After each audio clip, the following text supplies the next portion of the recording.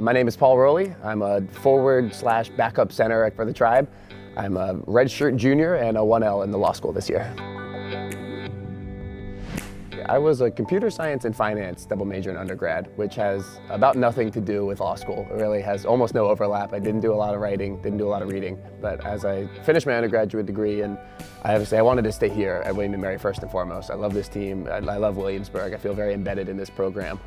And I was looking at my different options here, and the law school is one of the best programs that William & Mary has here. My sister actually went to the law school here. I kind of saw her experience and figured I could see myself doing that same thing, and I've been fortunate enough where it's worked out and I've been able to do both. You know, what he's doing is pretty remarkable. You know, as a first-year law student playing Division I college basketball, you know, to do that, you've got to be pretty smart. But at the same time, I think what sets Paul apart is that he's terrific in time management, and he's an extremely hard worker. I think sometimes people think all this comes naturally, just gifted, but he works extremely hard to be successful in both areas.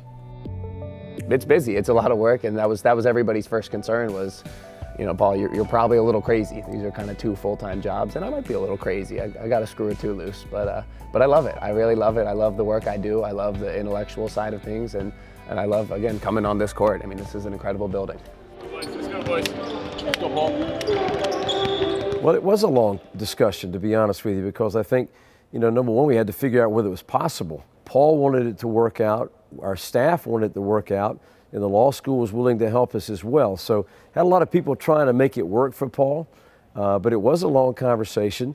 And, you know, as a coach, I also expressed some of my concerns about it, you know, that he's on scholarship here as a basketball player and wanted to make sure he continued to give, you know, proper time to his teammates here as a part of our group, and he certainly has done that.